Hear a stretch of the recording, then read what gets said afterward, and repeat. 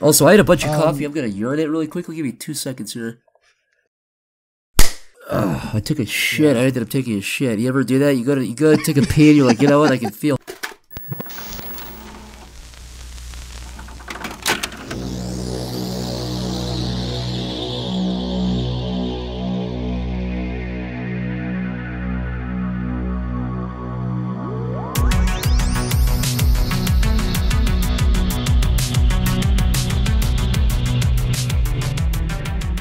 Hey, welcome to the Create Unknown. I am Kevin Lieber. With me, as always, is Matthew Tabor. Joining us once again, we're bringing it back, PsychicPebbles. Thanks for being with us, Zach. Thank you for having me back on. You know, the first time we did such a great job, I thought I'd come back and ruin my legacy on this show and do a really horrible podcast and destroy your guys' career, take you guys down with me, and just collectively, the three of us can record the worst podcast ever. I think that's a good goal.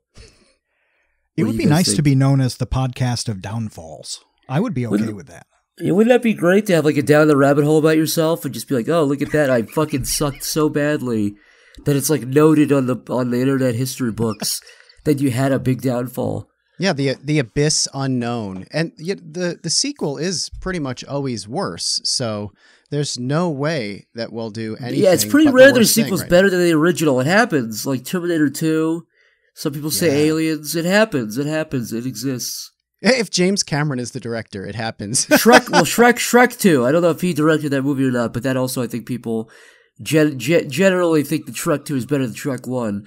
I don't know the inner workings and the sort of all of the ins and outs of why Shrek 2 is better than Shrek 1. I've heard it. That's the word on the street when I go out and I talk to my boys, you know? Which one has the Smash Mouth song? That's the I think question. all three. I think all 7 of them do. Yeah. They're up to 7 now.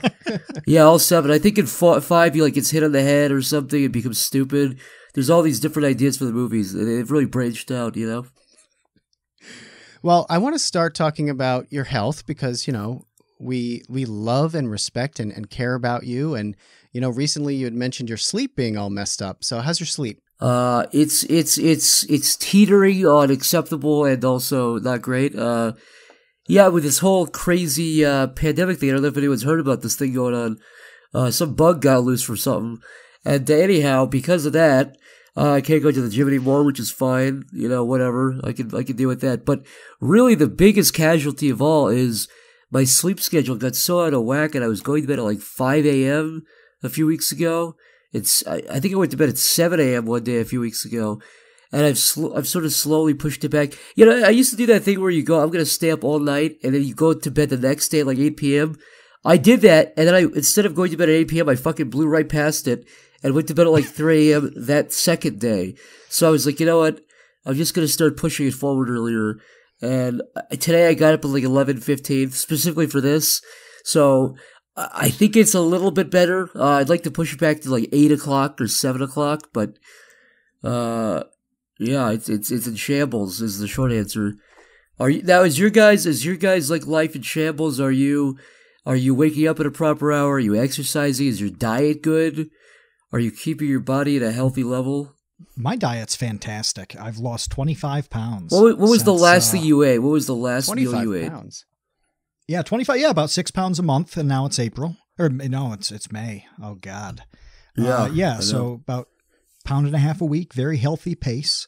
I've been eating a lot of vegetables. That's been a lot of rutabagas, a lot of root vegetables, which increasingly turn up on episodes of The Create Unknown. I like talking turnips and rutabagas and all sorts of root vegetables. But it's been really healthy. And with sleep, I've been getting a lot of it and waking up at between 5 and 6. It's awesome. You son of a bitch. This in guy's the morning. Eating healthy. Getting up at like Navy SEAL hours, like 3 a.m. Yeah, but Zach, the reason I wanted to ask you is because this is a thing, right? This is a thing that I think at least I hear from a lot of YouTubers. And, I imagine Twitch streamers as well, of having a flipped schedule. And I just wanted your thoughts on that. Like, why is that a thing? And why is it so prevalent to be up all night and sleep all day? In my opinion, I think I've cracked this or like sort of figured out what the problem is because I've thought about this for a long time. And I think what it is I think you take somebody who's 15 years old or 30 years old or 60 years old, and you say to them, all right, you have no job that you have to go into. like from you don't have to punch in, punch out, and you work from home. Basically that's what a retired person is almost. And obviously YouTubers do work and everything, but when you give anybody, all of the freedom of, all right, you have to figure out when you go to sleep, when you eat your food. If you go to a job, if you go to a regular sort of 9 to 5, which I think everybody's worked, there's a convenience in just that when you have to be there, when you get to eat. It's from like usually 11 to 12 or whatever, or 12 to 1. So you're kind of given all that. You don't have to really think about that. And I think this applies generally to a lot of things that we used to not have to think about at all. I feel like 10,000 years ago, you never had to think about not eating too much junk food, you know what I mean? Or sleeping. You didn't really have an option to stay up until 2 a.m. I guess you could, but you'd go to bed when it got cold and when the sun went down, and you'd wake up when it got hot and when when the sun came back up. But now you've got to think about, what time do I go to bed? What do I eat to not get fat? So I think it's just juggling all of these things. It just becomes a little bit, it becomes difficult, and it becomes like sort of counterintuitive to how we kind of evolved and how most people are used to working and maintaining things. So I think it's just the actual act of having to maintain that, when it's usually kind of, it's a little bit of an afterthought to most people. But I think even regular people now, compared to 50 years ago, have a problem doing it. They just get fired if they do sleep in, Boromir and the Baby Gang had a question that we do the questions at the end, but this one is so directly relevant to what you're talking about that I want to prompt you with it, where Boromir wanted to know what a day in the life of Pebbles is like during isolation. So given the sleep stuff, given the weirdness, what's Pebble in here? Oh, good Lord. Well, I'll say this, nothing's been super consistent, but, generally, the way I've kept myself sane is I just assume that I'm on a spaceship and I'm not allowed out of my apartment. You know what I mean? Because I feel like you go crazy if you're every day you're checking the news and you're going, oh, is it today? No, you're not going to get out for a while. Just pretend you're stuck here. So I just sort of accept. And I've left my apartment obviously to go get groceries and things like that. With the gloves and the masks, obviously. I don't want to get stoned. I don't want to get buried up to my neck in sand and stoned. But yeah, I try to generally make coffee right when I wake up. I have some black coffee usually. I try to get some exercise in there, even if it's just like running up and down my block, some kind of high intensive interval cardio where you run back and forth as fast as you can. There's no treadmill. So I've been trying to do that, and I've been trying to, not completely deteriorate and wither away and be, look like a skeleton. So I've tried to keep muscle with push-ups and things like that. But outside of that, really nothing much interesting. I've just been trying to work also and keep myself goal-oriented and things like that. Because I feel like also that's the other thing that drives you crazy, right? That's why people that retire, they've been working their whole lives, they kind of get lost, and they start to, like, their brains become like mashed potatoes after a year because they have no goals. Yeah. So I think goal-oriented is the best thing you can do. Just have a goal. Even if you don't believe in the goal, just say, I'm going to get a six-pack. It's stupid. That's a ridiculously stupid goal. And you'll never get a six-pack and you'll always be fat and you're going to die fat and stupid. But if you have that as a goal in your head, then you've got something to climb towards. So that keeps you up in the morning. So, I've just been trying to give myself goals that I can crawl towards in this horrible pandemic nightmare. What about you guys? Are what is your schedule like? Do you have a semblance of a schedule at all? Well, Matt's been waking up at the crack of dawn. Like a 70-year-old man trying to not have his brain turn into mashed potatoes. I usually start, a little later, like 8:30. But I have a lot going on and a lot of things to juggle and a lot of people to talk to in regards to like the Curiosity Box and all of that stuff, Vsauce stuff, and then this podcast. So yeah, there's always kind of like different people to email back every day. There's so much of that, and checking in with how's this thing coming along. And I know it sounds so boring to even listen to anybody talk about their emails, but it's reality though. That is reality. Yeah. It's like 90%. Well, the great reality is if you put emails off for like a day or two and then you respond to like 5 emails or 10 emails or whatever the fuck it is in one day, then those 10 emails respond back, and then it's like you got to do it all over again. It's a never-ending. Do you have that where it's like, all right, you put it off for one day, and then you feel good about yourself because you knocked out like 15 emails in a day, and then all 15 emails respond with something else? And it's like, it's never-ending. It's like a bucket of water outside of a sinking ship, you know? The only winning move is not to play. Yeah, to quit all of this and go be a painter in the middle of Illinois and delete all of your social media. That's the only way to win.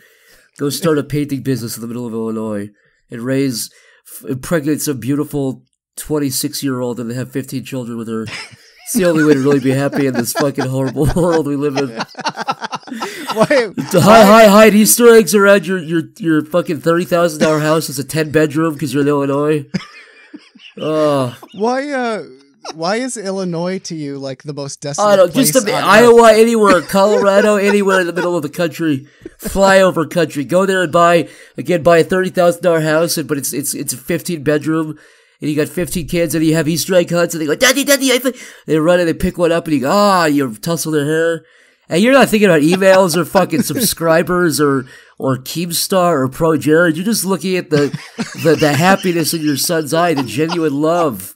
So family. This is your escape plan. You've thought about this. Yeah. This is I'm out of here, dude. I'm out of here. Are you kidding me? This sucks. You're gonna raise children. Are you nuts? I don't like waking up at fucking 4 p.m. One of the reasons I wake up at 5 in the morning is because the neighbor has a bull that this bull bleats really loudly. I don't know if it's called bleating when it's a male. A bull? What do you mean? Like a? You mean a bull? Yeah, like male cow bull. And that kind of wakes me up. And so I've got like half of what you just described. I don't have any of the kids, but I feel like now I should go talk to Maura and be like, look, we should have kids. And it's not because I want kids. I just need to stop. It's not because I like you. I just want the kids. Yeah. I just want exactly. Yeah, but it's Jared all the time in my head. I can't Matt, stop. There's only one solution to this. you already do this with the Easter. Zach's making fun of the Easter baskets and the Easter eggs. I love that. I genuinely love the Easter. I want that in my life. No, he forces his lady friend to give him an Easter basket. He gets up at 5 a.m. He's eating vegetables and turkey and whatever else. And he's got a bowl next door and he has Easter egg hunts. Yes. I want this guy's life. Let's do a body swap. Let's switch. Let's trade. It must be 20 years where I've woken up on Easter morning to really nice Easter basket. I've never had one of the hunts for eggs. But yeah, I like black jelly beans a lot. And so I usually get a bag of the licorice jelly beans and some mini eggs and stuff like that. Now, do you get those ridiculous chocolate rabbits that you bite into the fucking ear and it's hollow? Do you get those things every year? I used to. When I was a kid, I did, especially. Palmer is a company that makes those hollow rabbits too. And I came to resent Palmer as a company for. Oh, you think it's a scam because the inside's hollow and it's not full of chocolate. Yeah. I did see one at CVS yesterday that was on clearance because it's past Easter and it was hollow, but it was huge. Like this rabbit was easily 2 feet. And I think the weight was like 2.5 pounds. So that, as far as hollow chocolate rabbits go, was really cool. But all the little ones are just awful. This is what adulthood is. It's talking about the size and the girth and the weight of a chocolate rabbit at CVS. For all you kids out there, this is adulthood right here. Easter egg hunts and wake up at 5 a.m. And the absolute size, the incredible size of a hollow Easter bunny at CVS. It's all we have left. Yeah. It's all downhill from here. I think we need goals. That's the problem. Yeah. Goals. See, if my goal was to eat that whole chocolate rabbit, I would have been, if I had seen that rabbit, I probably would have been bummed out because I would have thought, I'd never buy that rabbit. Someone's going to buy that rabbit. I'm not going to, no, seriously, who do you think does buy those gigantic 2-pound rabbits? Who's buying that? I think you could give them to a gaggle of children and just say like, hey, you 4 kids, why don't you split this big rabbit? But just let them take it apart like a zombie movie. Just let them destroy it. It's like Night of the Living Dead 3. Yeah. Just unleash them on it. Its intestines. Yeah. We At some point, back to Pro Jared, please. Okay, fine. Yeah. We'll just go back to that then. What's there? Is there something new there? I don't think so. No. Just Sailor Moon costumes, I think. Yeah, just the cool Sailor Moon shit, yeah. We've all always admired that, so that's not even news. That's also the other part of adulthood everyone has to look forward to. Yeah, adulthood is looking at Pro Jared news on Twitter when it's trending, and then giant chocolate rabbits at CVS. That's adulthood. Those are the two most defining things of adulthood. Anybody can tell you. The third most defining thing is actually fulfilling your dreams. And recently, you had Smiling Friends come out. It dropped pretty surprisingly on the internet world. And it is amazing. And so congrats, first of all, on that. Second of all, I love it. Third of all, I've watched it a couple of times. And I'm ready to grill you with all of my Smiling Friends questions. Grill me up. First of all, thank you. But yeah, I'm second of all, grill me up. I'm ready to be grilled on the spot. Off the hip, folks. None of this is written. None of this is pre-recorded. Well, the whole thing is pre-recorded, but none of this is written down. It's all improvised, all off the hip. The first thing I want to ask you about is the defining thing that I couldn't stop thinking about for probably the first 4 days after first watching the pilot, and that is the guy living in the wall. Because I first just need to know whose idea was that, where did it come from, and just to let you know how I couldn't stop thinking about the guy living in the office wall. Well, first of all, what's funny is we almost cut that guy. Actually, we almost did it because when we wrote the original script, it was like when we wrote and recorded. In fact, the ending was actually different. There's a couple different things, and the wall guy was one of those scenes that just it was really funny, but it was like one of the longest scenes in the whole thing. It's like a minute long or something. Just that one conversation, and so we got to some point where we're near the end when we were kind of in the editing bay deciding what to cut and what to keep, and luckily we kept it. But I think that was an idea that I think it was just something Michael and I both pitched, and the whole, to us from the get-go, kind of the original fun of the show to us was these crazy, colorful, weird-looking characters, almost like aliens. They're just weird-looking. You can't really say that they look like this or like that because, they have no ears or nose, but they're not animals and they're not insects. They're just these weird things. But as crazy as they look, they're real. And I think if I could explain the show to anybody and try to pitch it to what to us makes it work, and you really didn't even get a lot of this in the pilot, which is why we're so excited if we get to make more. There's a lot of the world we really want to look at, a lot of the characters. But just that joke of these blue and green characters sitting there, but they're breathing and their chests are they're just real. That's the joke. Like they blink and they have heart problems and they have ADD and they're like, these characters don't hit a wall and they flatten out. They have real, if you hit a character in the head with a hammer, they would have like a seizure. And so that was the joke to us. Just like also animating the characters breathing and their eyes moving around and them kind of tapping. And part of that whole world to us also was just kind of realistic arguments and kind of talking how people talk. And again, you don't get a whole lot of that kind of dialogue in the pilot because it moves really quick. I feel like there's a lot kind of packed in there. So that and I think maybe at the beginning when he's showing him the alien are really kind of the only two moments, like, and maybe the boss when he comes back to the computer, but there's not a whole bunch of those moments where it's really kind of trying to sound like two guys talking. And so our inspiration was just to kind of put that energy and that kind of DNA into the pilot somewhere. And if we get to make more, we have a lot of those moments planned where I don't feel like it ever takes over the show, but it always kind of stops the show for a second to have those moments. And I feel like, again, you'll see more of that, hopefully, if we get to make more of those weird kind of just really hyper real moments between characters where the joke is kind of like there's no joke. They're just talking and they're just really arguing and they're really pissed off at each other. I'm so glad that you said that because I noticed that towards the beginning, and I rewatched it this morning, but I can't remember what the conversation was. All I remember was I thought it was funny that I believe it was your character, Charlie, just ended a conversation by just going, okay. Like that was the end of the conversation. You just go, okay. Yeah, a lot of it is just that. Yeah, it was near the beginning when he's trying to show Pim the thing on the TV. But that's how when Michael and I improvise for the characters. That's pretty much how most of the conversations go. It's like, hey Charlie, look at this. All right, man. Okay. It's just that. But there's something so funny because that's real. Like everybody's had that moment where you're trying to show your friends something on YouTube or on like there's 5 or 6 people around sometimes and you show somebody a cool video and nobody's paying attention and you're like, yeah, you can turn that off. I wasn't even watching it. That kind of thing. Those little moments of just weird humiliation and awkwardness where nobody acknowledges it. Those unspoken things are so unbelievably funny to me. Where it's like, whatever, turn it off. It doesn't matter. It's fine. I already showed you the part I wanted to show you. It's whatever. Like that to me is so fun. I've had that happen and everybody's had that happen. Everybody has had a moment like that where it's like, all right, well, I guess nobody's listening. Where you're so excited to show somebody and share a moment with somebody else and they just could care less about anything. Yeah, and it's not even that they're being mean to you. The real comedy is they don't even know how much, they weren't even paying attention enough to know that you were super excited about it. So then you try to save face and you go, yeah, it was stupid. I can't remember what it was anyways. It's dumb. Yeah, it was kind of funny.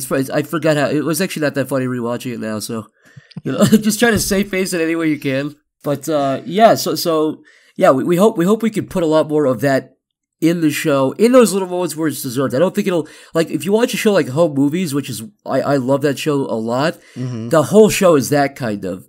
So I think if I could boil the show down to anything, I think mostly it's the characters are crazy looking, but they're alive and they're real, hopefully is what you come away with after watching. But I don't feel like we'll ever kind of get into that the whole show. We're always going to have a spine of a story.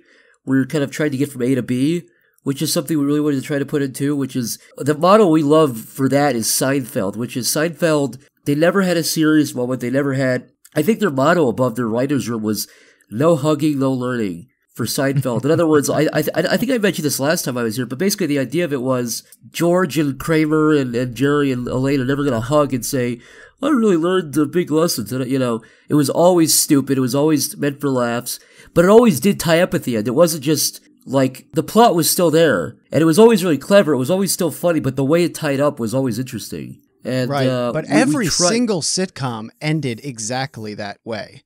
Where everything starts over, even though there was a big dramatic change throughout the episode that they had to deal with, where like all of a sudden Urkel's blind or whatever. But by the end of it, he gets his eyesight back and ultimately learned like the most valuable lesson about friendship. And exactly. What Seinfeld would do was, all right, let's say George, just for example, let's say George is the one who goes blind, right? At the end of the episode, they would not resolve it because that's funny, but they would still have that somehow tie in to Jerry's story or something. You know what I mean? They always find a really funny way to resolve something without fixing it, because the whole joke of a plot usually is that it's broken. You know what I mean? So they would never fix it and make it unfunny, but they would always use the wrong thing with the plot to fix another plot. Right. It's kind of hard to articulate exactly what I mean. Because George is blind, he accidentally bumps into something, and then to Jerry's girlfriend, and she spills coffee. Yeah, exactly. Exactly. It was like, my $1,000 jacket to Jerry. But yes, exactly. They always found a way to make it and that's something I think Seinfeld and maybe Curb Your Enthusiasm are the two shows that I've seen, comedy shows, that are really, really good at that. And I think that's just Larry David. Always Sunny does a pretty good job of that sometimes, but and South Park does too. But I think Seinfeld maybe is because they have 4 storylines that they would always wrap up, and it was always unexpected.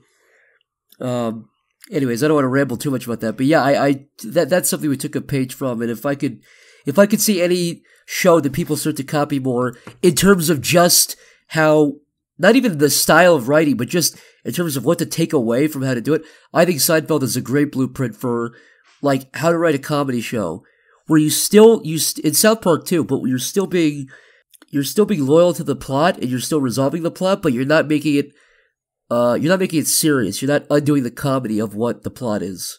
And how do you deal with that when an episode is 12 minutes? I mean, Smiling Friends was about 12 minutes. Is that right on the runtime? Yeah, it's 11. Yeah, it's basically 12. 11. Yeah. Okay. Yeah. So the two formats are basically. How is that challenging then?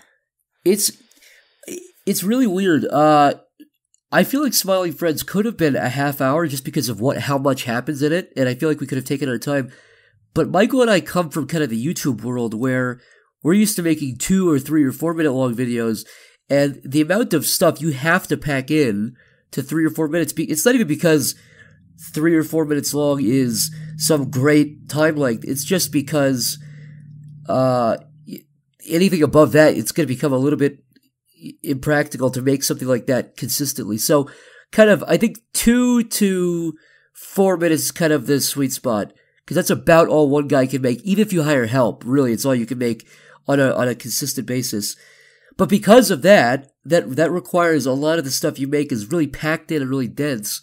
And we thought it would be kind of a fun challenge to do 11 minutes. And we were like, okay, well, best case scenario, it just means, hopefully that means we're cutting kind of all the fat and it's just the stuff we really like. And sure enough, at the very end of it, I think our script was like 17 pages. Usually the rule is like 1 page per minute, depending on how fast you go.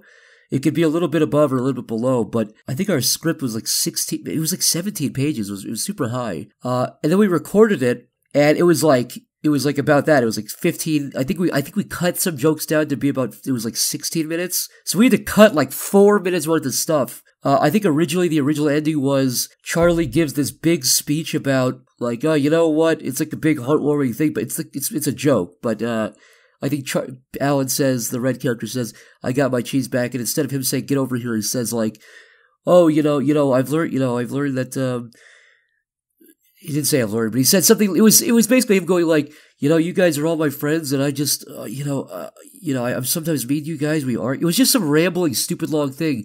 And also, we had a weird thing about the boss character. He was doing a song. One of the only things we didn't put into the pilot that we think represented the show was the music aspect. And Sick Animation, Mark M, the guy who does the voice of the boss, he's really, really funny, and I would recommend everybody check him out. Sick Animation on YouTube. But he does music and he does albums, and he just actually put an album out recently. And we really, really want to put in, if we get to make more, we really want to put in a lot of his music. And also Michael does music, so we really wanted to include a musical aspect. And because of time, we had to cut out a boss song that originally he was supposed to come in at the end and sing. But it was way too much, so we had to cut that out. So I guess the short answer is, it ended up being exactly what you would think. And as we, before we even finished the pilot, we started writing kind of spec scripts for what potential other episodes could be.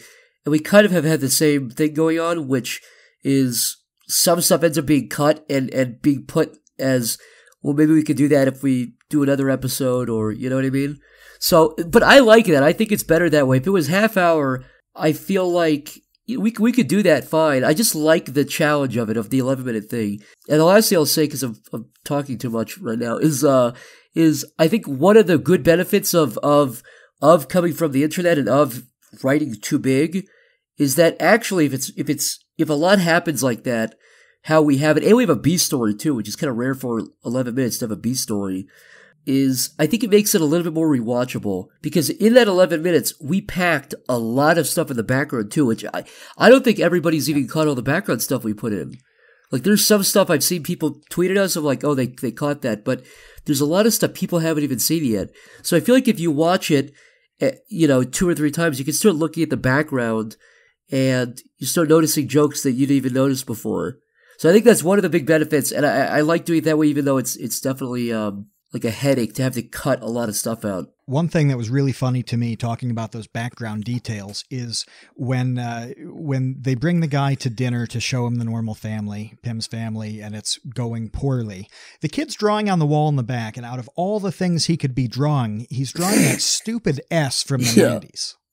Yeah, the Stussy S, as it's called, yeah. What is it called? What is it called?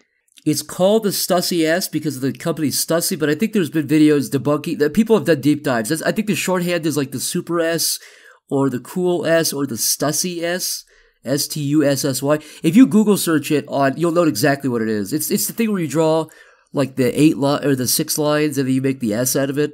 Right. I remember doing that. Yeah. Why is that a thing? What a weird thing. I have no idea, but I'm fascinated by it. A lot of people did it and nobody knows, but that's exactly the sort of detail that makes it awesome. To catch it on that second viewing, you see this little thing and then pause it and spend 2 minutes thinking, of all things, why is he drawing that? I'm glad you noticed that. We spent, I think after the pilot was done, we were on a big crunch, or like the week coming up to it being done. And we contacted the studio and everybody. We're like, look, can we just have like a couple of days to just go over and add a bunch of stupid shit in the background?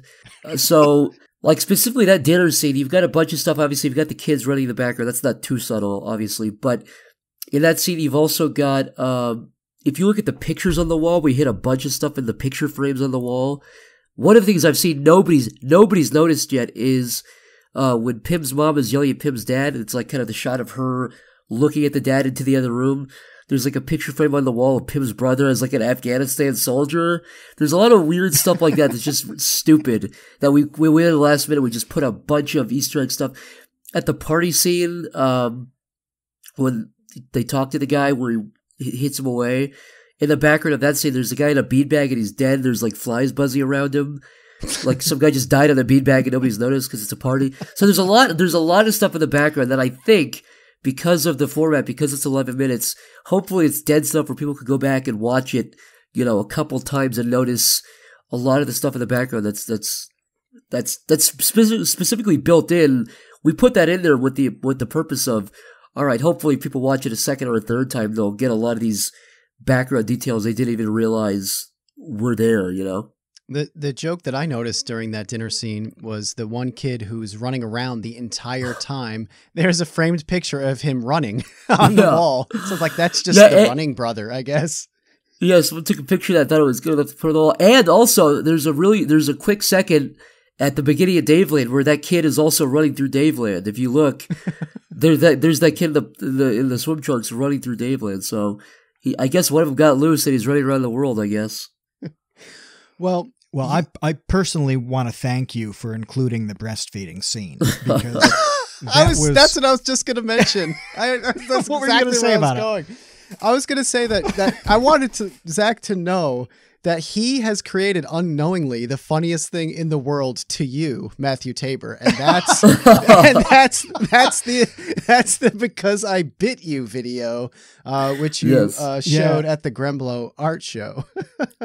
Oh yeah, I want to address. I was thinking about it this morning. I took that video down. People think I took it down because like Adult Swim bought it. I took it down because it was a contest video, and I was like, I just hate having contest videos that are like, where you watch it, it's like, the contest ends in March 2013. It's like, it just drives me nuts. I wouldn't mind re-uploading it somewhere, but I took that video down and I was like, you know what, that was too funny for it to go to waste. So I thought I would repurpose it, and that's the story behind that. That's me being a hack, but I want to tell you what it's done for me and how it's affected. Yes. How it's affected my life. Yeah, I was thinking about it this morning as I was having coffee before the sun was up. It was very nice. I'm not getting texts at that hour. Nothing's bothering me, and I really have time to think. And so this is what I thought about. When I watched that, I absolutely exploded, and I had to pause. I had to pause it, and it was 10 to 15 minutes of laughing until I was going to throw up. And I was telling Kevin on Slack, I'm sending him messages that are like full of typos because I can't even type properly, about how sick I'm getting about this.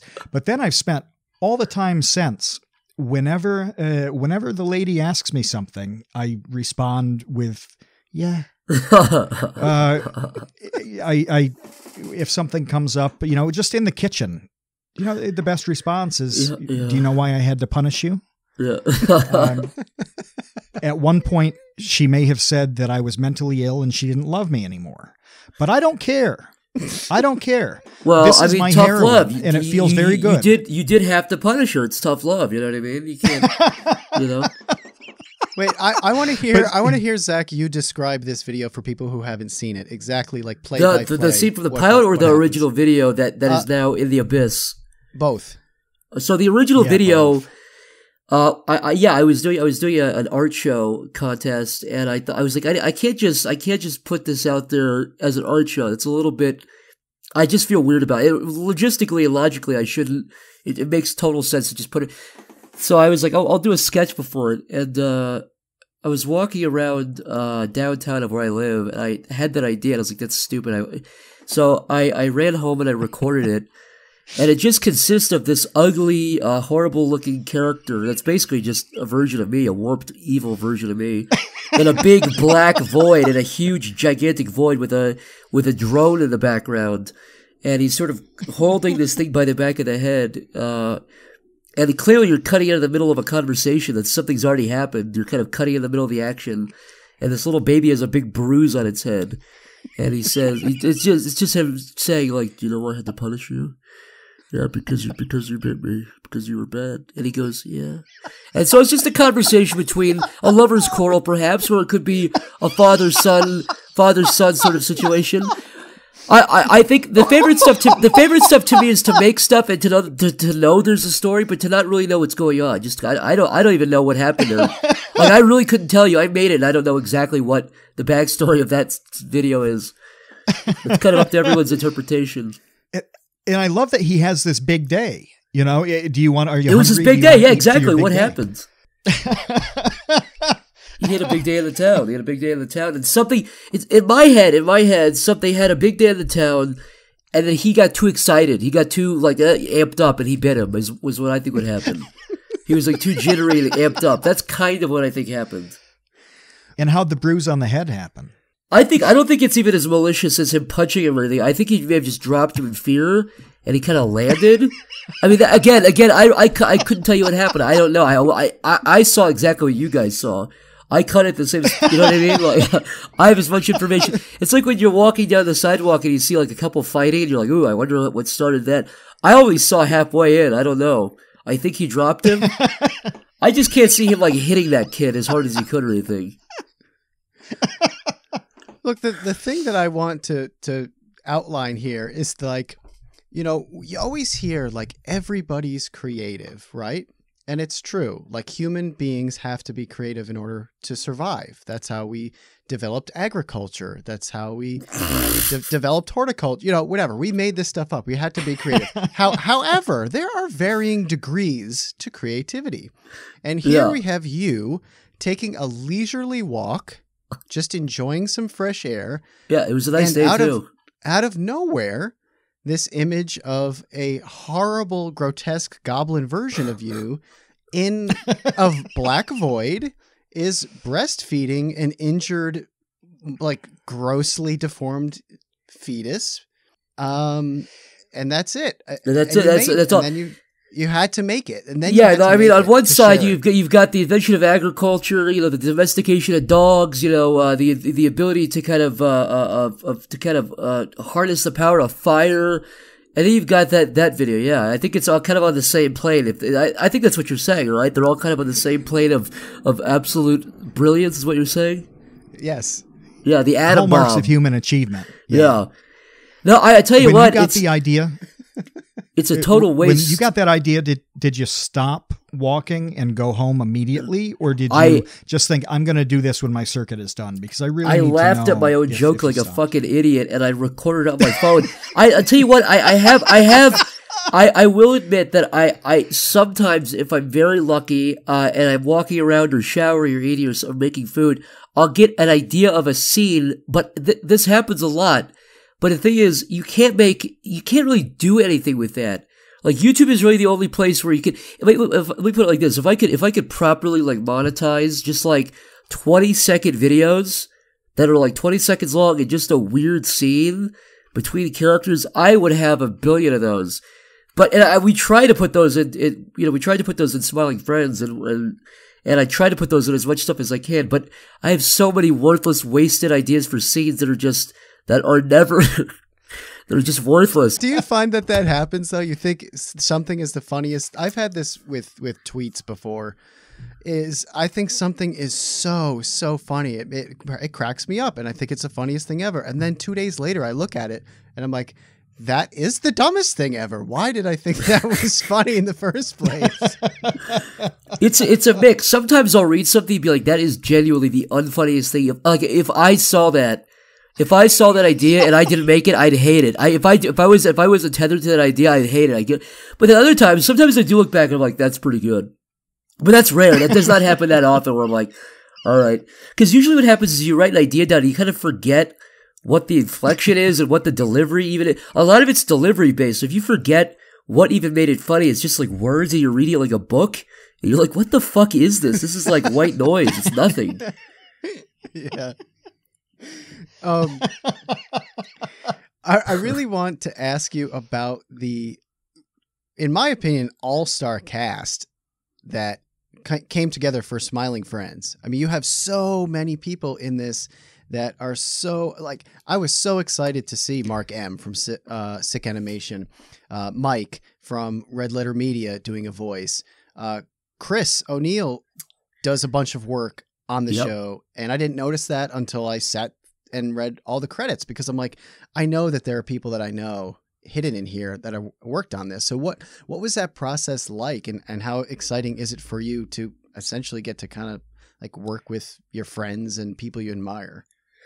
It was great. I mean, it really is a dream. And you know what? It's such a Hollywood thing for every project that everybody says we had great people who worked. It really is true this time. Like, I don't think there's one person you could cut out of the production of the pilot and it would be like the same. I really believe it. Mark M. Sick Animation did the boss, and actually a guy called David, who, if you've ever seen Sick Animation's live action stuff where he's got that roommate character that he does, that guy played the party guy that's rotoscope that like blows the vape in Pim's face. We got that guy. He did a great job. He did a really funny job. It was great. Yeah, Chris O'Neill did the 3D model at the beginning, and he did the credits music at the end. It was great. Obviously, finally, Mike Ciclassa, Red Letter Media did Desmond, the main character. The whole kind of mentality we walked into it. And obviously Nick and Finn Wolfhard, but the whole mentality we went into it with was, let's pretend, and I still have this mentality. Let's pretend we never get to make any more of this. Let's pretend it's a one-off. And I hope this doesn't happen, but let's pretend this is a one-off and the whole project dies with this one thing. That's worst case scenario. And in TV with pilots and everything, that's not unlikely. So we're kind of like, let's go in and out with a bang. That was kind of the idea.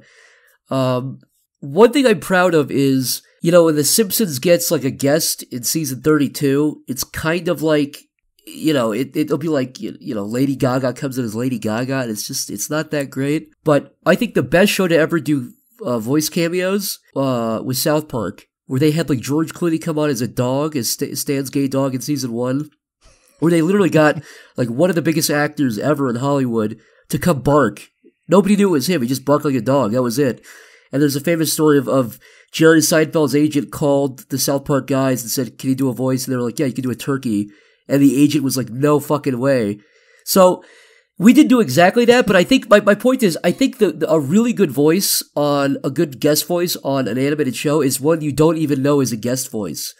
And I feel like if you don't know what Red Letter Media is, I feel like you can watch the pilot and still like enjoy that character. I feel like it works well enough where if you have no idea who Mike Ciclassa or Red Letter Media, or even Nick or Finn Wolfhard or Sick Animation, I don't feel like there's anybody that really stands out in a way that's obvious. I'm biased, obviously, because, I wrote it and everything with Michael. But I feel like we tried to put everybody in a role that if you had no idea who they were, you would still enjoy it and it would still feel right. And I feel like if we do get to make any more, that's kind of our model going forward, which would be, all right, we will have some people that are maybe kind of more traditional celebrities, like a Finn Wolfhard, I guess. But I think for him, most people don't even know it's him. They have no idea it's even him. So, but then on the other hand, we have people like Tom Fulp and maybe even kind of Sick Animation, which is a little bit more kind of an indie online internet person. And we have a laundry list of people we'd love to have on. If anybody follows my work or Michael's work and kind of knows what we're interested by in terms of people we watch, both from a standpoint of like fascination but also admiration, I think you get a kind of a good idea of who we might have as guests. It'll never be like, Tom Cruise comes on the show as Tom Cruise. It'll always sort of be like like either weird forgotten celebrities or kind of obscure ones. I'd even love to have people who've gotten into scandals and have kind of been forgotten about. That's like interesting to me. It's like weird. Ooh, like who? Who comes to mind? I don't want to say it because I don't want to spoil it, but I'm no too big of scandals. I'm just saying like God, who's a good example of a celebrity which is not really somebody who sort of fallen to the... Okay, I'll actually give you a really good one because he's dead now, so it doesn't matter. But Kirk Douglas, we really wanted to... We were like, man, if we get to make any more episodes... Kirk Douglas was born in, I think, 1916 or something. He was still alive. Yeah, the teens. And we were like, fuck, how good would it be to have Kirk Douglas come in at 103? Nobody's trying to get Kirk Douglas. Nobody. So stuff like that, where it's like, where people that you would never expect, I guess is the best example. So hopefully if we do have guest voices and guest appearances, it would be people either that, like, you would never expect, or if you did expect it, they would be in a role that you would not even know it's them, hopefully. You know what I mean? Where it feels pretty in the fabric of the show, where it's not standing out as kind of a sore thumb. Can we get Canadian singer-songwriter Gordon Lightfoot on Smiling Friends? I have no idea who that is, but because of that, I don't know who the fuck that is, but that's the kind of person we'd have on because of that. You know what I mean? Well, what you described, I was thinking about old music as you're talking about. Kevin is talking about the all-star kind of lineup on this, and you're talking about how you wanted it so everybody could listen and appreciate and enjoy, even if they didn't know who those people were. And I'm like, hey, they've put together the Smiling Wilburys, where it's all of these well-known people, but their music together on their own, it stands on its own. That's perfect. That's exactly what we're trying to do. Where I want people that have no idea even who I am. I want people that have no idea who Mark M is, because it was sort of built on two ways, right? So one way, we knew people were going to get really excited about, about seeing Mark M and Mike Stacklasa and all these people put into this thing. But we were also hoping, okay, this thing needs to work 100% on its own, even if you have no idea who any of us are. That includes Michael and I. Like, we wanted it to be so if you turn your TV on or left your TV on and you've never heard of any of us, but you leave that on and you see that show, that it still works. And you're not going, I'm like, you never want the audience to feel like they're missing an inside joke. That's the worst feeling. So, hopefully, I think it works pretty well on both levels, but, I can only Have you gotten feedback from people who have no idea who any of these? We have. We have. I've seen comments of people saying, "I don't get who these e-celebs are, but I enjoyed it." So when you see stuff like that, it's a little bit more encouraging.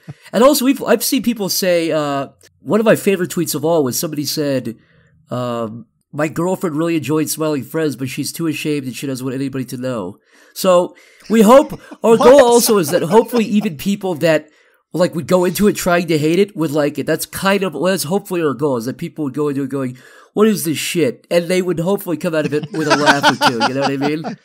Yeah, I think that there's probably 70% of people watching Adult Swim go into a new show with that thought exactly in their mind. People walking into it hoping to hate it. And you can never get everybody. That's ridiculous. You roll with the punches of people even. There's not one show on the planet that's got 100% positive feedback. So we tried to build it to be as entertaining as possible to people who've never heard of us and to people who are, our biggest fans. I have a very specific animation question that I hope that you can answer. And that has to do with the end of the episode. You have this disgusting, grotesque, gross Pym painting that Dan Peacock made for you. That style, did Ren and Stimpy invent that? I know that SpongeBob did it later, but did anyone do that before Ren and Stimpy, where all of a sudden you have this heinous, hyper realistic, pimples and follicles and nastiness still frame for some reason rendered here in an animation? It's funny. I actually never grew up on Ren and Stimpy. I pulled that from SpongeBob. I were really big into SpongeBob, and I think other shows. I think Fairly Odd Parents even did that a few times. It became a thing that stuck with me, and it's actually, I think it's been so long since any show has really done that. I haven't seen that done in anything since Flapjack. Really, I guess SpongeBob might still do it, but it's been so long. I was like, you know what? It'd be fun to have those moments whenever we feel like it. Our policy for the show also was in the pilot, like, let's try to put in every medium possible. Let's try to put in live action and 3D and stop motion, whatever we can fit in the pilot. We really tried to do it. And the kind of logic is, let's say we do best case scenario, we do get to do the show for, let's say, not even a crazy amount of time. Let's say we get to do the show best case scenario for like a couple of years, 3 years or something. We tried to set it up. We tried to make it so the first episode really gave us complete runway to do whatever we wanted to do. So in season 3, if we want to do an episode where we have a joke where one of the characters is painted, why not? Like, I feel like we set it up in a way where we can kind of throw anything at the audience and they'll just kind of swallow it because the pilot's so packed with that stuff. Is that why the party bro was rotoscoped? Because I noticed that stood out so much. It reminded me of Apollo Gauntlet. Did you ever watch that show? No, but I was aware of that guy's work because people commented that. I think for us, just rotoscoping is so funny. I think Mark M actually does really good rotoscoping too in his stuff. It's really funny. Rotoscoping will always be funny, especially if it's a little bit kind of janky looking. But most of it was like the party bro scene was supposed to make it look a little bit more realistic, like that whole interaction. But also mainly that was just so we could kind of reverse engineer the pilot in a way that allowed us to do whatever we wanted to do. And so nothing seemed weird. Like if Family Guy did that, it'd be kind of weird. I guess it could be funny, but it'd be really out of character and weird, especially if they started doing stuff like that. So we just tried to make it as broad as possible for ourselves. But we also made sure that, again, like the voice acting thing, wherever we did a joke like that where it broke, we tried to make it so it didn't feel contrived and out of place. You know what I mean? Yeah, and real quick, I wanted to ask you a while ago, and I forgot. What is the elevator pitch of Smiling Friends? Like, how do you walk in to William Street or whatever and say, hey guys, I got a show, and here's the log line? Like, what is that for this show? I remember exactly when we kind of figured out the log line, because really early in the show's development, Michael and I were trying to figure out, we actually had the name first. We had the name Smiling Friends first, and we were like, we kind of had a rough idea, and I think it cleared some shitty chicken restaurant in Burbank, and we were like, oh, wait a minute, it's like a suicide hotline, but it's like a depression hotline, and they have to help anybody. They've got to help anybody that wants to help. And so actually, one of the more interesting comments we kept getting, like on the videos and everything, the biggest criticism I saw, and it wasn't even that big, but the most consistent criticism I saw was people saying, all right, I like the pilot, but how do you make this a full series? And if we get to make a full series, I'm really excited because to us, like, the idea for the pilot actually came like way into the production of us building this world and building all these ideas and building a pitch deck. So when we pitched the show, we had a bunch of episode ideas, and the episode of the guy who's depressed was us going, wait a minute, if it's a show about a depression hotline, basically, and you've got all these weird stories, the first episode really should be the most obvious one, which is a guy wants to kill himself. Right, because if that's either like the first episode or the last episode because of how obvious it is. So we sort of reverse engineered the pilot in that way too. It was like, let's get the most obvious job out of the way. So everything after this, if we get to make more, is really, I think, gonna surprise people in a good way. With it stays on the premise, but the premise gets pretty stretched in terms of what the character's asking them to make them smile, what they're asking for help. Like what the reason is, basically. So yeah, the elevator pitch was basically a depression hotline. It's like a suicide hotline, except they have to go out every single time in person and physically like do the call. Will the Smiling Friends ever save a grown man who doesn't get an Easter basket? Are they capable of that? You'll have to tune in and see, won't you? That's a question for Adult Swim, isn't it? There's a question that popped up from a conversation I was having with a YouTuber. His channel is called Many Kudos, and he does comedy videos. His latest one was about banned subreddits. But he was I've known him since he had a few hundred subscribers, and now he's near 10,000, and it's looking good. And he was saying that you and the Sleepy Cabin crew were the people who inspired him to start making content on his own. And he was talking about it. He said that he was proud of the success of this pilot. And that was something I saw in all the tweets around the show, and the tweets of people tagging you, is how like the ownership that the audience took over your success. And that was really amazing to see. I don't see that very often.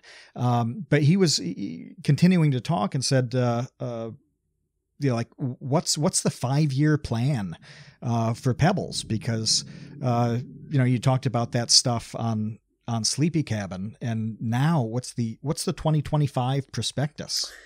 My real goal, and I mean this is with all sincerity, really is to just make what I want to make with as most freedom as possible, because there's always a trade-off. If somebody's giving you money, you're not going to have 100% freedom, and if you have no money at all, you have 100% freedom, but you have no money, and it takes longer. So even if this pilot, even if Smiling Friends does not go anywhere, fingers crossed, obviously, but I'm going to keep trying to do what I'm doing. And I think that's the biggest lesson here, especially with TV. It really is not a matter of who's got the best idea, it's who is persistent. And if you can keep kind of your fighting spirit, if you can keep if you don't get burned out and you can keep your persistence up, I think that's a winning concoction. But 5 years from now, my real ideal would be to see not just me, and I mean this really, not just me, but a lot of other really talented YouTube people, Newgrounds people, everywhere, any site you can think of, that are doing shows, and I think this will be what the case is, by the way. I think doing TV shows and film and music, you already see with Joji, Filthy Frank BK, he's a successful musician. I think even if I fail, the good news is, even if I completely fail, if I die tomorrow, there will be people that come and will be continuing to come to migrate from YouTube, from the internet, to traditional media, and they're all gonna kill. Now, I don't mean that for every YouTuber who ever does anything on TV, because that's happened before. I'm just saying a very specific brand of people who are really, really good at what they do. And I think we could all name people like that, where it's like, oh yeah, obviously this person should have a show, or obviously this person should be making film, or obviously this person is great at music, you know what I mean? I think by the end of this decade, it will be sort of like those old pictures of like the Conan writer's room or the Dana Carvey show writer's room, where it's like, oh, wait a minute, there's like 15 guys that are all independently successful now. And I think by the end of this decade, it's going to become obvious. Of course, people from YouTube, this guy, that, you look at somebody that's making short films and they can write and direct and they're actors and they're good at ADR and they make their own music. Those are going to be the people that by the end of the decade are the ones that are the Hollywood's darlings, because they're going to be doing the job that takes other people 10, a crew of 10. And so my real goal, really, my real plan is keep doing what I'm doing. I'd love to keep making TV. I'd love to broaden out and go a lot bigger than that. Only time will tell. But I will be happy in the same way that you're saying people feel kind of a secondhand accomplishment and a secondhand pride that Smiling Friends became a pilot. I feel like I will feel the exact same secondary pride and secondhand pride if I see the trend continue of people who really deserve TV shows getting on TV, and people who really deserve film to be going into film, and that whole thing. If I can see that, that's all I'll be satisfied with. I'd like to keep making what I'm doing. I'd like to go into film. I'd like to go into things myself. But if I can see that as a whole, that's happening, I will be satisfied with that. I think that's a net positive for the world. I think that would change the entertainment world for the better. It would mean less people. It would mean more oversight. It would just mean a lot of good things overall, I think. I'm glad you brought up that goodwill thing, because I noticed that as well, but I hadn't, I guess, articulated it in my own brain that way. But I feel that way about Smiley Friends. Like, honestly, like 100% genuinely, I'm so excited for you, and I'm excited for Michael. I was so excited for Michael when the Rick and Morty thing came out last year, Bushworld. That was like the weirdest thing ever, because all of a sudden it's like, wait, he did what? Like, made this nonsensical Australian version of the most popular cartoon in the world, and like Adult Swim funded it? Like, how is that possible? And how do we get more things to happen like this? Because it's great. And I do wonder about especially people who do comedy, not just animation that's humorous, but the timeline on whether your stuff is still funny is weird. It's extremely strange and it's dangerous. The jokes that work right now may be the thing that gets you kicked off 2 years from now. And that's weird because the content itself hasn't changed, but how we respond to it does. Yeah, it's completely unfair to expect that of anybody. You're going to ask anybody to predict what's going to be frowned upon in 2 or 3 or 5 years. And we're not even talking about censoring yourself in big ways, where it's like, obviously, don't make that kind of joke. It's stuff that's not obvious. The content cut, there's nothing in Content Cup in that video that you're talking about that is obviously, like, where somebody could point it out and say, that makes total sense why that got removed. There's nothing in that inherently that everybody can unanimously point to as being a problem. It's sort of whatever YouTube feels like might be a problem, hypothetically, to either other creators or advertisers in 5 years. Nobody on the planet can predict that. I don't know if an AI can predict that. It's completely at the whim of whatever the culture and everything else surrounding that is at that time. Who's the CEO? Does YouTube have a competitor at that point? Is its power, waning? There's a billion factors you cannot predict that are going to influence that. Yeah, I figured it was the chin jokes. I'm guessing that. Yeah, they figured that it's like making fun of his saying appearance. Leafy had a weak chin. That came into effect with those rules on bullying and harassment, where you can't make fun of physical experience or an inherent characteristic like age or ethnicity or something that somebody can't change. It's not their fault one way or the other. But yeah, it was that element. And to think that anybody at all, not just specifically iDubbbz, but in 2016 would sit down and look at the script of what they want to do in a video and think, well, this is okay now. Some people might think that saying, talking about Leafy's chin is mean, but it's ultimately not something that's going to get the video, killed.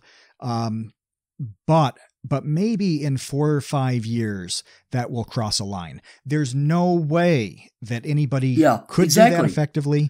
It's just not possible. And if you live in fear of it and err on the side of caution, it's got to be chilling, right? Like there must be jokes for things that you haven't made because of the kind of chilling effect, right? I mean, there's got to be.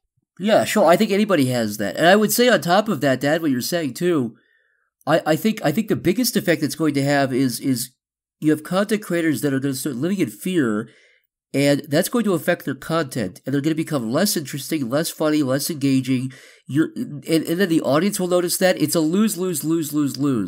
You're doing nobody any good. And I am not, look, I'm a big free speech guy, but I'm also not so, if it's YouTube's a private platform. They can do whatever they want. I understand that. But I'm just saying, zoom out from that. Forget the free speech versus both, forget all of that.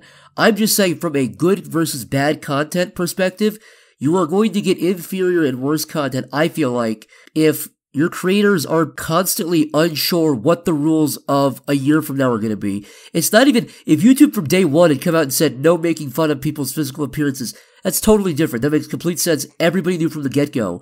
But the real problem is, alright, they could make, making fun of a politician is now bad. Like that's as crazy as what they've done now, I think, where there's not even like a rhyme or a reason or a pattern to it. It's just kind of, I get why they did it, but I don't see a pattern to it, and I have no idea what kind of change like that they're gonna do next. But again, I think the worst result of that is gonna be, I think content will suffer. I think the creators will be a little bit afraid of either their video getting demonetized now or getting demonetized in 5 years. And I think it just makes for a worse YouTube for both the audience and the creators. Nobody wins in that situation. What has it been like for you working with standards and practices? Because you have to go through them for TV. Oh man, we had a bunch of fun stuff. We got a bunch of notes on violence, and we were like, what? There's a bunch of other stuff on this network, on Adult Swim, that is way more violent. And we pushed back, and they were pretty good about it, actually. I think the only thing we pushed for, and they were like, no, we're not going to do that, is the boss breastfeeding being censored. I was like, it's not going to be funny if it's censored. I think it ended up being fine. They originally wanted to do a black bar. like a black square. And I was like, that's not going to be funny. You can't even see what's happening. And so we were like, can we just make it so that maybe like the baby's mouth covers up the nipple? We just erase the nipple. They said no. So they really pushed for the pixelation thing. Or they pushed for the black bar, and we said, can we do the pixelation? And they were finally like, yeah, you can do that.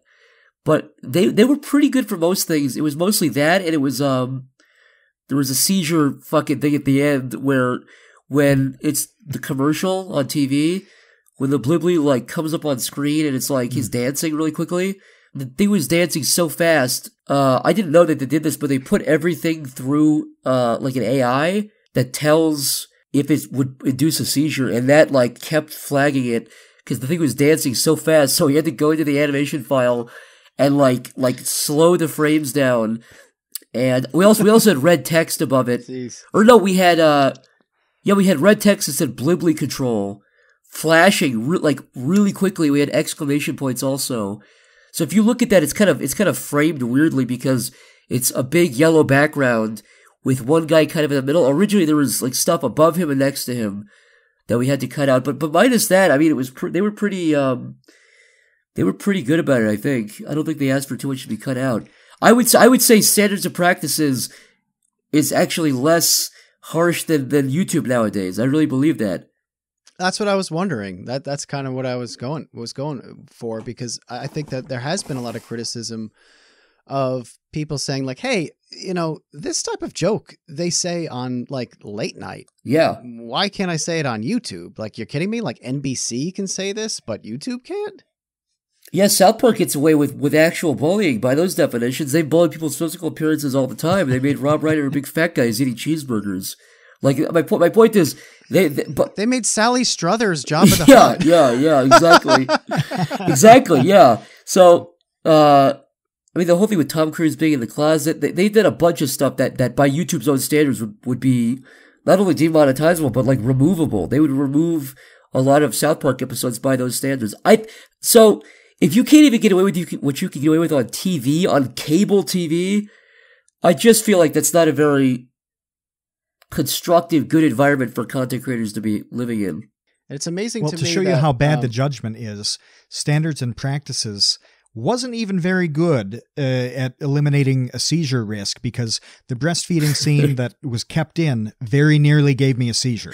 Yeah, I know. You're not the only person to say that. Two people said their eyes rolled back and their ears started ringing and shit. So, we snuck one through just despite the standards and practices, people. Also, I had a bunch of coffee. I'm going to urinate really quickly. Give me 2 seconds here. I took a shit. I ended up taking a shit. You ever do that? You go to take a pee and you're like, you know what? I can feel. It's because of all the black coffee. I had to wake myself up before this. We want to get into questions from our baby gang members and our infantry. But before we do that, I just wanted to make a note, because it popped into my head that they were complaining about violence. Meanwhile, Super Jail was okay. Like, that was the most violent show ever. That show was based upon gratuitous violence. Which, by the way, I love that. But it was great. We told them, we were like, dude, Mr. Pickles, Rick and Morty, Super Jail, all those shows have South Park is more violent. Like, we had nothing in the pilot that was violent except for the little Blibblies dying. But even that, like, they're little stupid, like, spam characters. They're not like, it's like we're killing or decapitating humans in the show. We're decapitating these little fucking amoebas. They're not even people. They're nothing, But we ended up just has a lot of gruesome stuff. They gave us, they said cut the blood down, and we just gave it to them normally, and they never said anything about it. So James from the Baby Gang wants to know what it's like working with Michael Cusack. The guy is very mentally unwell. He's got a lot of problems. He's impulsive. He's got no ability to kind of. You can't look at how he's acting. He doesn't, he's not self-aware in that way. He'll just sometimes spit or like break stuff. He'll kind of do whatever he feels like doing in the moment. He lashes out. Does that make sense when I say he lashes out? He'll get irate. He has mood swings, big mood swings. He'll go from crying to screaming. I mean, no, I'm only doing a bit. The worst. Don't sue me, Michael Cusack. Don't sue me for the other half of the show. He's great. I feel like Michael and I are different enough that it's interesting, but we're similar enough where it works. You know what I mean? Like, where if you look at Michael's work and you look at my work, they seem on the outside really, really what's the word that means not similar? What's the thing that goes in front of it? Is it dissimilar? It's not it's not unsimilar. Yeah, it's dissimilar. Anyways, our work is very dissimilar. It's not you can't really see too many things that have overlap. But when we work together, I think it works. I think it's been, I've seen a lot of people when they tweet at me over Smiling Friends and say like, oh, I can totally tell you did this. The truth of the matter is we both did like everything together. And I mean that, I'm not just saying that. Like every character creation, every line of dialogue, all the backgrounds, everything, it was a conversation. So, and I think as the show goes on, I think it'll become a little more apparent what the style, again, if we get to make more, what the style of the show is versus my solo stuff and Michael's solo stuff. Now, sometimes we do have stuff that comes out in the show that is a little bit more me, a little bit more Michael. Like a good example is a lot of the characters at the party scene were just drawn by Michael, and like the boss is just drawn by me, basically. But even then, it was Michael and I having input of, oh, give this person this thing, or, do this. So even when it looks surface level like it's a big creative push on Michael or my end, the truth is it's really both of us. But it's great. I like it a lot. I think it's gratifying. I think we're able to sit down and kind of back and forth pretty quickly. Whose joke? Sorry, this just popped into my head. It was so funny. Whose joke was it with the fingerboarding? Where the guy's like he's trying to sell him off as this like awesome skateboarder. His cousin. I really don't remember. I think it was. I had a tech deck, and I think that's what got us started. He may have pitched the joke. I don't remember the set. I remember where we were when we wrote the pilot. We I hate saying the fucking, I'm gonna nullify it later in a second by clarifying how stupid it is, but we share, an agent, but he was he's not like a Hollywood agent, he's literally like some late 20s, like, jock. Like, the guy, I really like the guy, so if he ever hears, I don't think he will, but if he ever hears this, it's not a negative thing, but he's like literally 6'5", he's got like a Ronald Reagan hairline, he's one of these fucking guys that, he's like a guy where he just eats chicken wings and buffalo wings and pizza, but he's still ripped. He's not at all, but he's Chad. Yeah, he's a Chad. He's a fucking Chad, dude. He's a Chad. He invited us over to his house. He lives like by the beach, and he invited us to his house. He's like, "Hey, come over to our house." We're like, "All right," and we went over, and he was in his boxers and a t-shirt, and he opened the door, and he was like, "This was for 4th of July like 2 years ago," and we were like, "What happened? Like, where is everybody? I thought there was a party," and he was like. He kept saying, "Yeah, the cops came and they rolled us. And the cops came and they just rolled us." He kept saying the word. I was like, "What the fuck does that mean?" But so that's the kind of guy he is. But anyways, he's got like a beanbag and like an Xbox and like pizza. But he lived with 3 roommates, and they all left out of town because it was the holidays. And Michael and I just sat in this guy's fucking empty like house that he shared with 3 guys, and we paced around his pool. And we wrote the whole pilot. So the whole writing of that, like we had it skeletoned out, but that whole section of like the party scene and the Daveland shit, it's all a haze. I really don't remember. But I remember on Christmas Day was when we were writing it. We were sleeping at that thing. We woke up and we walked to some shitty gas station. And on Christmas Day, we like got a gas station burrito, and then we just went back to writing. So that's how I remember that. So, but the honest truth is, I don't remember who fucking wrote that joke. That whole like 4 days is like a weird haze of just eating shitty gas station food and sleeping in some guy's Airbnb. Yeah. So Weird Haze brings the next question, which is from Chinchilla. Now, bear with me on this question. I'll bear. Okay? Because he asked, why do you animate my fever dreams, and how do you know about them? So it sounds kind of goofy, but that's really what happens. I mean, you're talking about hazes, and he's talking about fever dreams, but that's what makes so many of these things epically funny and interesting, because it is like you're peering into the bizarre depths of everybody's mind. How do you do this? Well, I appreciate that. Thank you. But the biggest thing that we try to do is, if it's not making us laugh, we don't really want to do it. Like, you can write something down that's, like, funny on paper, and there's nothing wrong with that, but we try to make it so every joke hopefully we laugh at or we find something really funny about. And that goes for like the weird, creepy stuff too. I think horror and comedy are really, really close. Like discomfort, basically, I think could be Curb Your Enthusiasm is a whole show built on that. And it's kind of like cringe. I think cringe and discomfort is so close to comedy that you could do almost like horror comedy. If you can, The Office, too. Yeah, exactly. Yeah, same thing. That whole thing is just about same exact thing, exactly. Yeah. And so in the same way that you can look at something and go, oh, that makes me laugh, that's funny. You can look at something and go, that makes me uncomfortable. So if we can ever make ourselves uncomfortable with like the weird stuff, like with the boss or whatever, or even some people have even said they've been disturbed by the rotoscope guy, which I don't fully see. I mean, that scene's supposed to be kind of a nightmare of him blowing the vape in the fisheye lens and everything. Like that's supposed. It is the way that he moves is unnerving, and he's so hideous. He's ugly. Like, he's a really fucking nasty character. Ugly in a weird way, like not in the way that a lot of the characters that you draw are kind of grotesque looking. He's ugly in a way that's like unnerving, and I kind of agree with that. I think he's an unsettling. No, I agree, character. and we also put a weird droning noise, and it's a fisheye lens view when he's yelling at him. We wanted to feel like you're really getting chastised at a party, which is what would happen is your adrenaline would start rushing, and your fucking ears would start ringing, and it would be tunnel vision experience. But no, I agree. That character is disgusting. And he deserves no love. He deserves to never find a wife.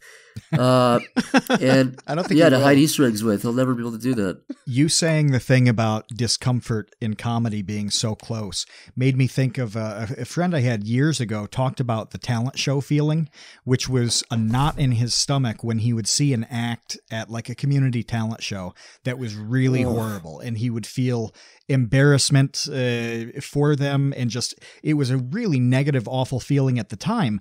But years later, he would go back in his mind and think about that bad act, and it was really, really funny to him. That blurred line between hating it in the moment and then laughing at it until the end of time, that kind of reinforces your point on that.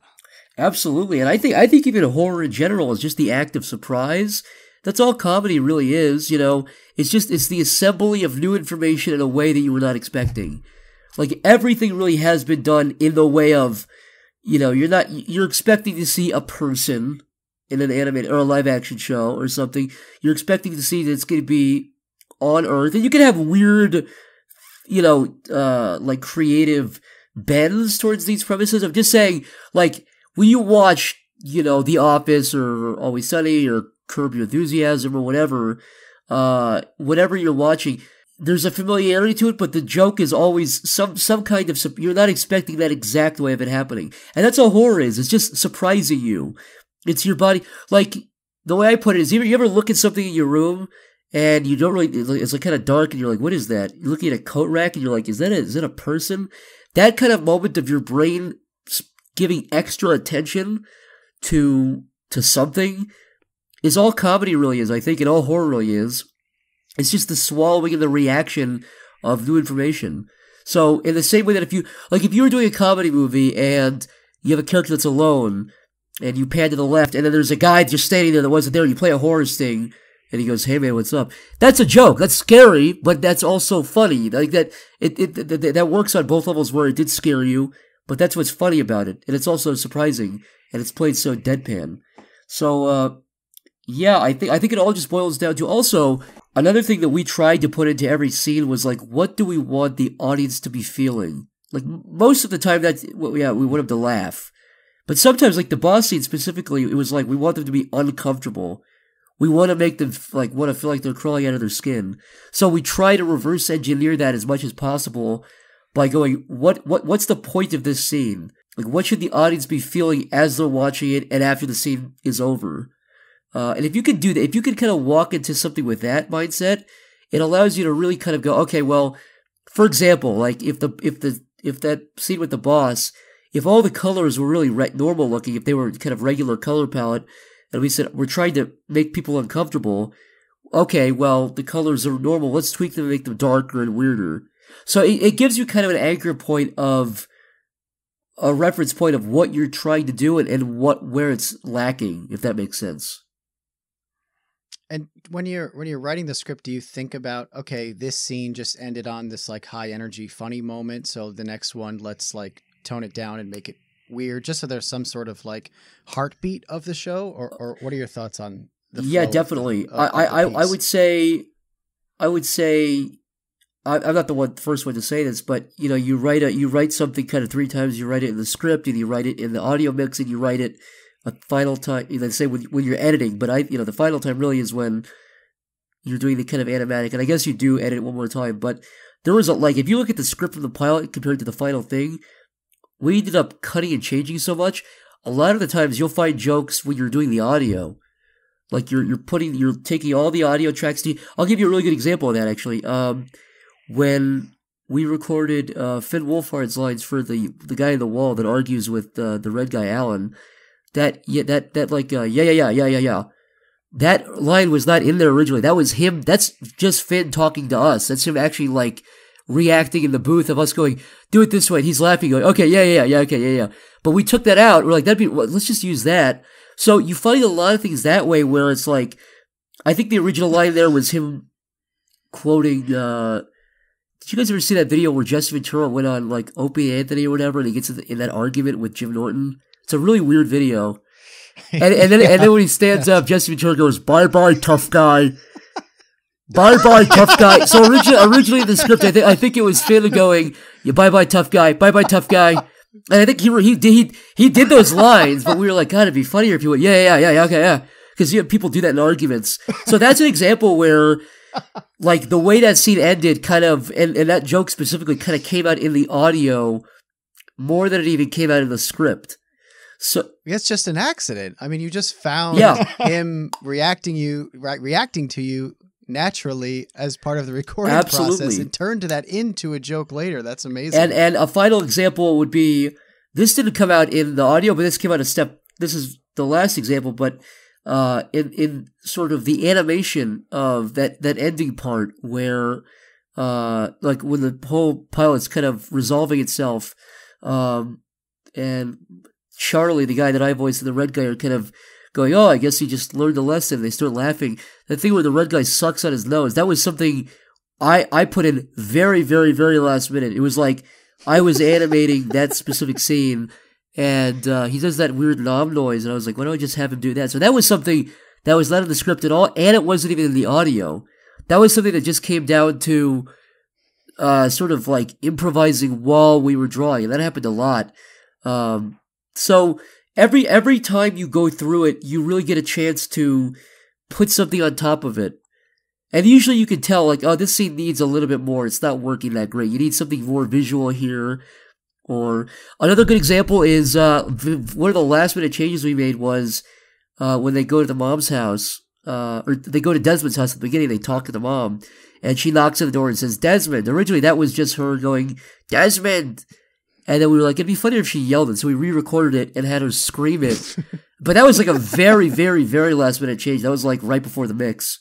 Why does she walk so weird? Her feet are so fast, like pitter patter, pitter patter, pitter patter. Like she walks. The trick to animation to make it funny, if you're a hack like I am, and like I'm not going to say Michael. Michael's a funny guy, but if you want to make shit and you don't know how to do it, just make it move fast. Fast is the key to animation. If you want to make it funny, just make it move really quick, and it's always going to be funny. That's it.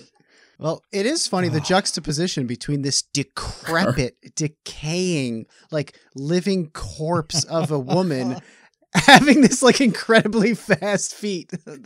Yeah, I think she. That's the kind of little thing that makes me laugh. She could run pretty fast. I think I'd be afraid of it. Oh. And, yeah, Armando really is just whatever's funny. Let's just try to do that with the animation. The last one we got is from Boromir, and I love this question because I think there's a documentary about this. His question is, what is the funniest shit you've ever seen? And I think there's a documentary about comedians talking about the single joke that they found funniest. I want to say it was like 15 years ago when that came out, and it was really fascinating to hear what funny people thought was funny. So what is the funniest shit you've ever seen? Oh my God, that's a really good question. But it's one I'm going to have to think about for a second. I think Now, is this like the hardest I've ever laughed at anything, or is this just sort of like, what do I really find funny when I need a laugh? Because I think you can go your own direction on that. Oh boy, that's a really good question. I would want to know the funniest, or the thing that you've laughed the absolute hardest at. That's what I'm ranking my brain for. What it is. It's frustrating because I feel like I saw something recently, or I remembered something recently, or re-saw something recently where I was like, no, that still is really funny. To me, the stuff that makes me always laugh is the real stuff. I really do enjoy. I think my favorite non-kind of weird cringe thing, like Norm Macdonald, consistently, I can go watch his stuff, his podcast stuff, his stand-up stuff, and I can always laugh at that. Just super consistently. I still think Norm Macdonald is, in my opinion, my favorite living comedian. I think just insanely funny. And does it all flawlessly too. I think in terms of stuff I laughed the hardest at, it's gotta be like weird real videos. There's actually like a section or a subsection of video that I don't think even has a name. And I was realizing this, but I guess you'd call it like walk-in cringe, like people getting walked in on, but people like walking into somebody else's room or whatever and then arguing with them. Like, have you ever seen that video of the dude dressed up as the Joker and his roommate walks in? It's like 10 years old. And the roommate walks in and he's like, hey man, what you doing, man? You like the Joker? And the guy's like dressed, it's like a college dorm, and the dude's dressed up as the Joker, like doing the Joker lap before his roommate walks in. And it's fucking such a brutal video. But there is something so unbelievably funny about being trapped there with a camera on you and someone is just like bothering you, and then you decide to upload that. Another video like that too is like when Chris Chan's dad walks in. You know that video? Oh. Yeah, do you realize something? If Bob. The health department Yeah, of Greene County sees those videos, they could condemn our house and we'd have to move out of it? I'm working on it. That video is so fucking weird. Can somebody... I'm working on it. Can I plead to the audience? Can somebody please make a subreddit called, like, walk-in cringe? Because there's a genre for that, and nobody's put a label on that. It's such a good genre. Also the video of, like, the mom walking into the two little girls, and she's like, which one of you took a shit? There's a whole... Oh, yeah. I'm telling you, man. Disgusting. That's a whole fucking, like, subgenre nobody talks about. It's such a good subgenre. That's the only one I thought of, was the mom walking in on the two girls. I bet people would be surprised. Yeah. I also want to not let it pass that question was clearly a reference to the Pickle Rick. I was gonna say I had a feeling. I had a feeling in my tummy that was a Pickle Rick reference. Yeah. But we go beyond that here. We ascend to higher planes. Why 11, you may ask? Because we always go one beyond. In the words of Doug Walker, the great statesman, the great diplomat. Straight to the Spinal Tap reference. Now we need the T-shirt of Pim as Sonic. Yeah. I've been telling the network, I've been saying, hey, when can we get that Pim X Sonichu fan art? Dude, yeah. Fuck, I just realized I would love to see Chris Chan draw Pim. I would pay $1,000 for that. What does that character look like through his eyes, through his little beautiful world, through his beautiful mind? I don't know. Maybe he could make a medallion for you. You could wear it. I would love that. Are you kidding me? That'd be amazing. Well, look, man, thank you so much for hanging out with us for so long. We loved having you back. You're welcome literally anytime you want. We'll have you on the show every single week if you want. That sounds good to me. Well, thank you guys for having me on in the first place. It's been a blast yet again, dare I say. It's been a wonderful time. I think James Cameron directed this episode. I think he did. This is the extended See, now I'm scared because edition, if we do a third one, now it's gonna suck. But you know what? Let's be. What's the best movie? Is there a trilogy or a movie franchise where the third one's actually the best one? I think that Lord of the Rings, the third one, is the only one that won the Academy All right, Awards. instead of Terminator, Return of the King was pretty good. Let's pull a fucking Lord of the Rings next time and really put it over the top. We'll win an Oscar. And in the meantime, is there anything that our audience can do? Can we get a campaign going? Can we like knock on whomever's door to make sure that we get more Smiling Friends episodes? If people keep spreading the love, keep liking, retweeting everything anyone's doing, that's all you need. That's all I need. And as long as the network sees the love for it, I think that's gonna keep the little flame alive. And yeah, I think it's looking good. It's looking as good as anything can look in a situation like this. So just keep up what everyone's doing. All right. Well, we'll keep up supporting you. You keep up entertaining us. We love your stuff. And hopefully we can have you back here soon. I think that'll be the case. All right. Thanks, Thank Zach. you. And keep being adorkable, you two. All right. See you, Space Cowboys. Bye-bye, Bye, tough guy. You mean our next president of the United States?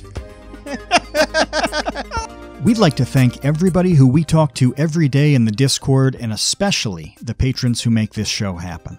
Thanks to our editor Marcus Allen and to associate producers Jeff Davis, Isaac Teal, Trev's Dead, James Gallagher, Baseweight, Andrew Stimson, Keaton Sample, Jesse Robertson, Boromir, Monsieur Chinchilla, Sean Malone, Jen Mafasanti, Kevin with an E, Menard, Monahim, Yogurt96, Fraken, and our newest addition, Mikhail. Thank you for signing up, Mikhail. We love it. Also, thanks to baby wrangling super producer Ben Webster. Thanks as well to Paula Lieber and the stunningly gorgeous Mo Lewitt, and to our very generous sponsor of every episode, Eagle Brand Sardines. The Create Unknown is a production of Unknown Media. Okay, bye.